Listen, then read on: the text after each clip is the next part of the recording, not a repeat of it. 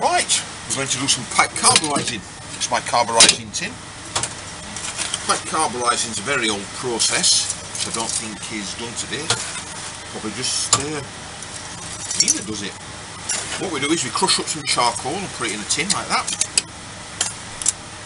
And put these scissor blanks in. I'll show you a scissor making process another time that we get those in. And these are the metal punches we made in a previous video. Diamond with 4 punch marks. So we put those in as well, spread them around. We put a bit of carbon on top of that.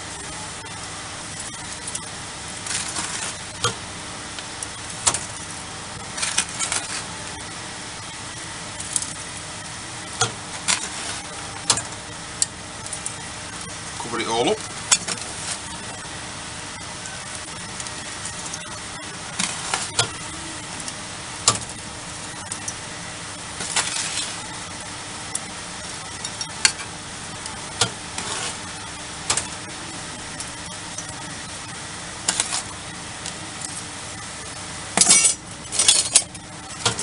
Those plates over the top. Because what happens is we're going to put it in a furnace that has a protective atmosphere that contains carbon monoxide, and that is essential for carburising.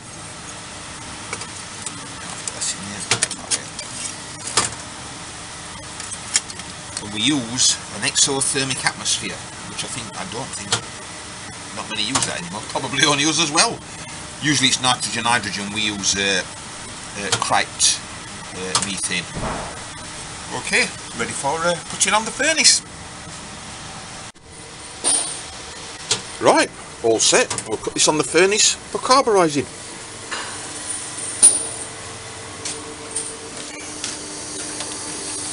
There we are. And that's on the humpback mesh belt conveyor furnace under a reducing atmosphere. And that'll be heated up to about 1100 centigrade for about 15 minutes. It'll austenitize the steel, and the carbon monoxide will react with the carbon, and it will implant carbon into the steel casing. And we'll have a look at the other end shortly as it comes out.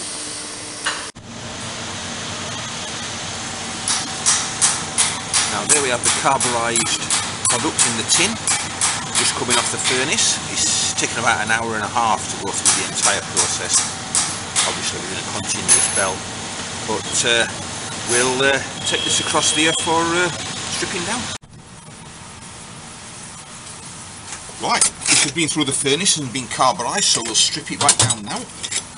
Take those bits off.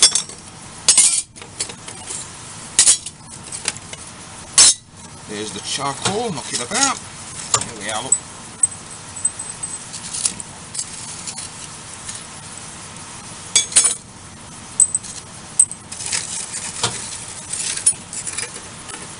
They've been carburised.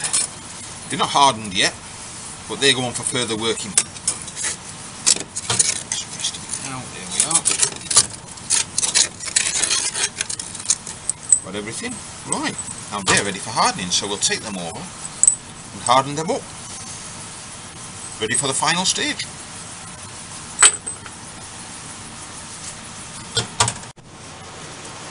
Right, the carburised punches are in here, heated up to about 970.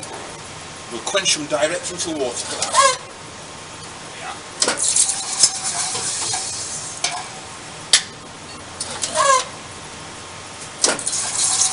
Shake them about to break up the vapour blanket, otherwise it will harden as well.